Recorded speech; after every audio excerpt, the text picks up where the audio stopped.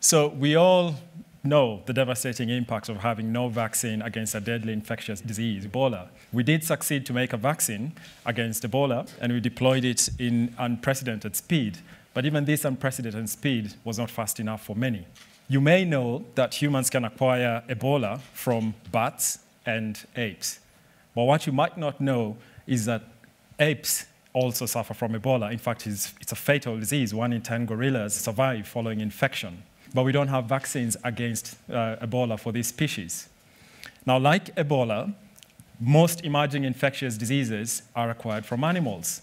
This means that there's an opportunity here to have joint programs for human and veterinary vaccine development, but this is not currently happening. So I have pioneered one such approach for Rift Valley fever, which causes fatal illness in the form of epidemics in humans, sheep, goats, cattle, and camels. There are no vaccines for use in humans, and those that are in use for livestock, they are licensed vaccines, but they are fraught with safety concerns. There is need for better vaccines. Rift Valley fever was identified in Kenya, and there are several programs for vaccine development against the human and livestock indications, but these programs are separate. There is virtually no interaction between human and veterinary vaccine developers for Rift Valley fever and many other diseases. So my approach, which is to bring this together, is to develop one vaccine for use against Rift Valley fever in humans and animals. And it takes 3 main things. It's the same virus, so you can use the same molecules to make the vaccine.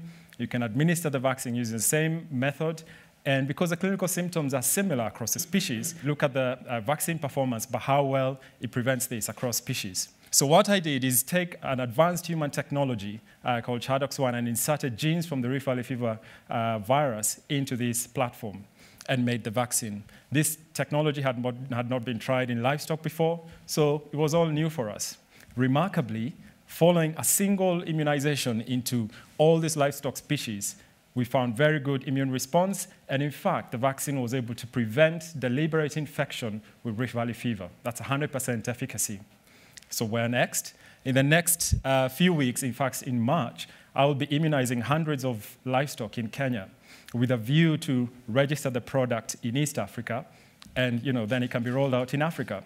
In parallel, I've got the same product is going into clinical trials in humans in the UK and then in East Africa. This is unprecedented, very exciting. So of course, I think this strategy where you have one vaccine and multiple species is cost effective. It's obvious that having one vaccine using it against multiple species should provide significant cost benefits.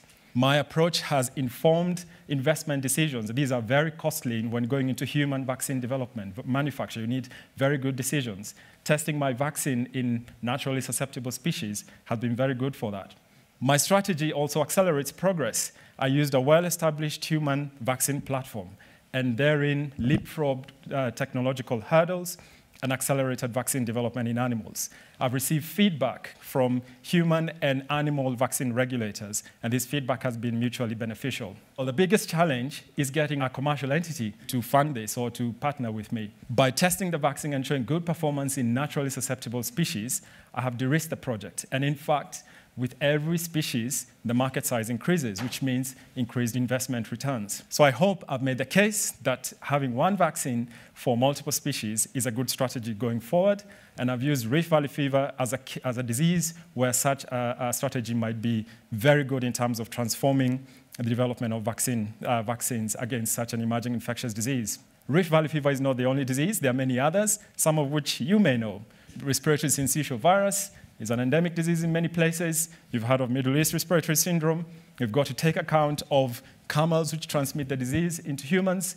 This is a strategy that's applicable. These diseases are also very common in Africa, where we've got research capacity, but it's in desperate need for investment. I passionately believe that sustained investments in human resource capacity and infrastructure for vaccine research in Africa could transform vaccine development against emerging infectious diseases. And what better way than to take an integrated approach, taking human vaccine research and bringing together veterinary research for the purpose of this goal. Thank you. All right.